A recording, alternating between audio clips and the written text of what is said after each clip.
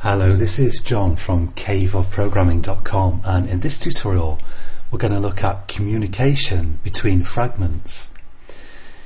Now the key here is that we don't want one fragment to directly instruct another fragment what to do. So for this example application, I'd like to make it so that when I click one of the items in this list, it changes to the corresponding item in this top fragment here.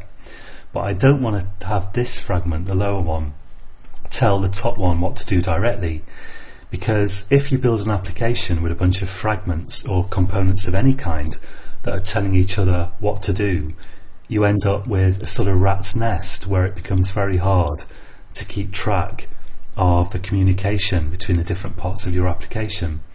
So what you want to do is you want to route all the communication through some kind of central class, which we call typically the controller. And in this case, the controller is going to be our activity. So the paradigm that we're going to use here is the activity will listen to what's happening in its fragments, and if something happens in a particular fragment, it will then tell other fragments what to do in response. So we've got the activity acting as a kind of controller class, if you know model view controller, and the pattern that we're going to implement here is known as the observer pattern, or I sometimes call it the listener event pattern, which I think is more descriptive, but it's technically known as the observer pattern. And it often gives beginners or people who haven't done any GUI stuff before it presents a bit of a learning curve. But if you do find what we're about to do at all tricky, my advice is just type it out and make it work, and don't sweat about it, because gradually your brain will come to understand it if you just get used to typing it and making it work. So the first thing I'm going to do is, in my course list fragment here, I'm actually setting the data that this course list fragment uses, but I want that data to be usable also by my product. I think I called it my product fragment here. I want my two fragments to use the same data. So I'm going to take this data out of here and put it in the main activity. So let's just cut this, and I'm going to leave a note here just in case you come looking for this and don't find it. I'm going to say data now initialized in main activity. And this stuff here I just put in as an example, and I'm going to therefore comment that out. So let's actually, I might want to use that, I don't know, well, I'll think about it later, but for now, to get this to compile, I'll comment this out. And if you've been doing a lot of programming for a long while, you'll know that keeping your code compiling is always a healthy thing to do, and if you haven't, then I strongly recommend to do that. So I've got that data, and I'm going to use it to initialize my fragment down here, and I'm also going to go back to my course list fragment, and here's the actual reference to the course list data. I need that in main activity as well. So now I've moved all the data to my main activity, and now what I can do is I can get my fragments and initialize them with that data, and then I can go on to handle the communication between them. So it's kind of a two-step thing that I'm doing here. And now to actually get the fragments, it's best not to use find view by ID, but use get fragment manager dot find fragment by ID, and the fragment manager we'll look at a bit more shortly, perhaps in the next tutorial, and that can manage like a stack of fragments. I'm going to say here that it's exactly like doing find view by ID, and we say find fragment by ID dot r.id dot, and then the ID of the fragment. And I've got a fragment here called product. Probably should have called it product fragment really. And I've also got a fragment called list.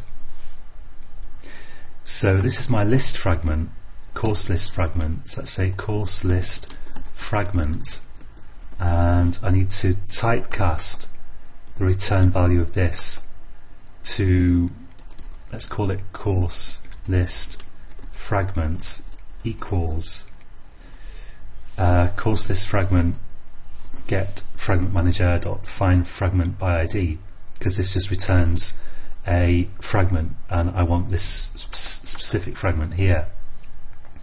Then I can create my array adapter, and instead of saying get activity now, I can just say this for the first argument, and then instead of saying set list adapter here, I'm going to say course list fragment dot set list adapter, and I need to put the semicolon in there. And let's run this and check that it still works just as before, which again is always a very good thing to do. And the next thing I'm going to do here is I'm also going to initialize my product fragment with the same data. So I've got another fragment here that I want to use the same data, so let's just do the same thing again. And I'm going to go down here, let's copy that, and then let's say product fragment, and let's change the typecast and change this to product, which was the ID of my product fragment, and I'll change this name to product fragment. There we go. And the applications just come up on my phone, so if I look at the screencast, which is here somewhere, there we go, it looks the same as it did before, which is great. So it's finding the data and it's being initialized correctly. And with the product fragment, let's take a closer look at that. So this is just based on the fragment class directly, and I need some kind of method here to actually set the details. So in onCreateView, I'm actually setting just dummy details here that I'm hard coding in, and I want a method that sets a particular course for this here. So I'm going to give it a method public void set course, and this, of course, set course is just because I'm working with these course objects that I've created, but this will be set whatever you want it to be. And then let's supply it with a course reference here, and then let's take the initialization code out of here. So I still want the inflator code in there, but all this stuff that's actually getting the course, it's actually dealing with setting the details of the course. I want to put it down here in set course, and I need to get my view here, and to do that I'm just going to call get view. So I'm going to say view equals get view. So the view is still created in onCreateView. It's inflated from the XML there, but then later on when I do set course, I get that view that's already been created and I set the details on it. And now the details that I want to set are now going to be, they're going to be stuff from this course that I pass into set course.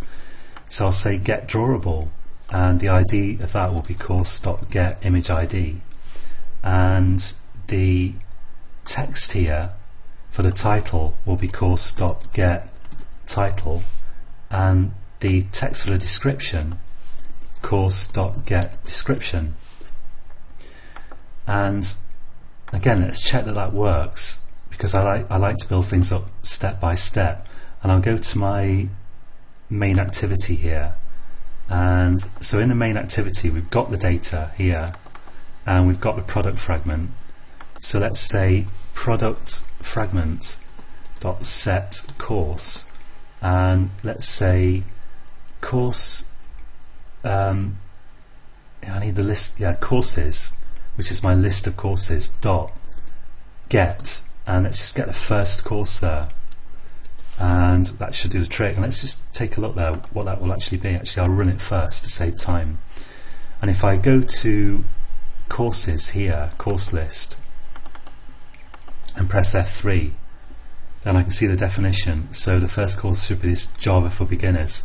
So again, the application should look unchanged if I've got everything right, and if I haven't, then it's going to probably say that it's stopped or something. So it's starting on my phone, and I'm going to go to the screencast, and here we are. That's what it should look like. The formatting's not great. Actually, it looks a lot better on my phone because this screencast is like 1.5 times real size, so it looks a bit ropey on here.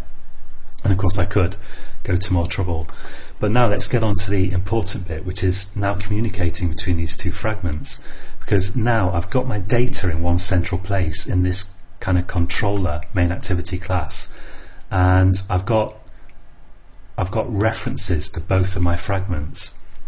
And what I want to do is I want to listen to my course list fragment, and when something happens in there, I then want my activity to say, okay, someone's clicked a course in the course list, and it will then tell product fragment what to do. And to achieve that, first I'm going to go to my course list fragment, and I'm going to give this a interface that defines how a listener to this course list fragment should look. So I'm going to say here public interface, and let's call this something like on course item click listener. So this has a capital letter because it's a type, it's an interface. And now in here I can give like the stub of a method that this interface specifies a implementing class should have, and I'll just say something like public void and lowercase o, because this is a method, on item on course item clicked. And I need to pass the item that's actually being clicked. So let's pass this. I could pass the position or the ID of the item.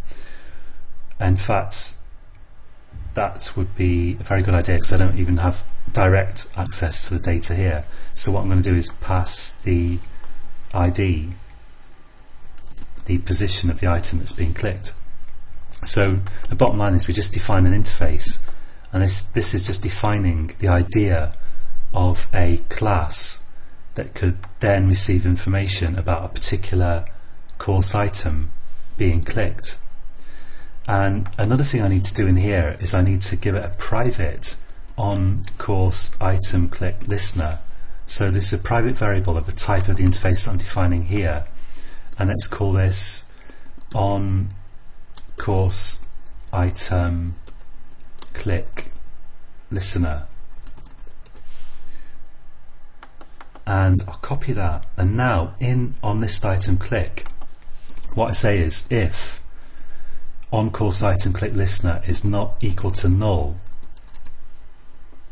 then I call its method on course item click listener dot on course item clicked, not equals, it's the wrong autocomplete, on course item clicked, and I pass in a position there. So if you're not familiar with the observer pattern, and you could Google for it and you'll find stuff on it, but this is one chunk of it. We define an interface, and I define a variable which has the type of that interface, so it can refer to an object that implements that interface. And then later on I say if that variable is actually pointing at an object, call that object's on course item clicked method if a list item is actually clicked, and we'll pass in the position of the item that's being clicked as well. Now the other bit here is, now this bit you probably will be familiar with because you will have done it before when you were listening to buttons and that kind of thing. In the main activity now, so in main activity, then I've got a reference to my course list fragment here, and I'm going to add a listener to that. In fact, let's do it way down here, because at this point I've got references to both fragments available, and I'm going to say course list fragment dot set on, I forgot to implement that. Let's go back. So course list fragment here, I need to give this a method that enables me to set this, which I completely forgot. So I'm going to just right click in here and I'm going to go to source, generate getters and setters, and expand on course item click listener and say that I'm going to generate a setter for that. Click OK. So we've got the interface definition, we've got a variable of the type of that interface, we've got a set method that lets us set that variable, and in on list item click we are checking to see if that variable points at something, and if it does, we're calling a method in the object that that variable references. And I'll go back now to main activity, and now I can do what I was trying to do just then. I can call course list item, course list fragment dot set on course item click listener, and I can supply this an anonymous class of that interface type. So let's say new on course item click listener. Actually, it's going to be new course list fragment dot on course item click listener. It's a bit of a mouthful, and this is a lot like the code that we've been using to respond to button clicks. We've just implemented our own version of what buttons do, and then so when an item's clicked, this method will be called in this object here, which is an object of an anonymous class. We're passing an object to course list fragment, and course list fragment is calling that object's method. So this here is actually calling this method here. And as I say, if this seems totally perplexing, my advice is type it out 2 or 3 times and it will gradually become a lot clearer. And in this method, all I need to do now is I need to say, let's get the appropriate course. So course equals course list. Did I call it course list? Oh, it's courses actually, courses. This is my data, which is up here, and that's just an array list. It just extends an array list. Courses.get position. This is the position of the course that was clicked in the list. And now I tell my product fragment what to do. I say product fragment dot set course and pass in that course. So I'm responding to what happens in one fragment, and then I'm telling another fragment what to do. And I'll just save that. And because this is in an anonymous method, to refer to this product fragment, I've either got to make this this definition of it final, or else make it a private variable. And some people have said to me, if you make this variable final, doesn't that mean you can't then change the object that it references? And the answer to that is no. That just means you can't then make this refer to a different fragment, but you can still change the object. You can still do stuff with the object it references. You just can't change this reference to refer to a different object, and we don't want to anyway, so that's absolutely fine. And now finally, if I've got all that right, this should work. So I'll click run. Whoops, yeah, there we go. And yeah, as I say, just to repeat, if you are reeling from shock at this point, then I advise typing it out, and you could also Google observer pattern, but really just typing is a good way to get it into your head. And if you're not too familiar with interfaces or anonymous classes, then check out my free Java for Beginners class course, which you can find on caveofprogramming.com. Okay, so it's now running on my phone, and I'm just gonna, somehow the application went away again, but I'm just going to click recent apps and go to the right app here, and here we have it. Oh, there we go, it's coming. Okay, and now if I click, I'm going to touch Learn Android Development here, and it's changed to the correct product, and I can click different products here and display details for different ones. So that's fragment communication. I hope that wasn't too bad, and this is really an absolutely standard technique that's widely used in GUI programming, in Swing for example, and variants on this technique, the observer pattern, are used even in other languages. So it's really well worth learning this, and it is one of the more slightly complicated things that you can learn in this kind of programming, but it will stand you in good stead, and once you understand it, you'll see it's not as bad as it perhaps first appears.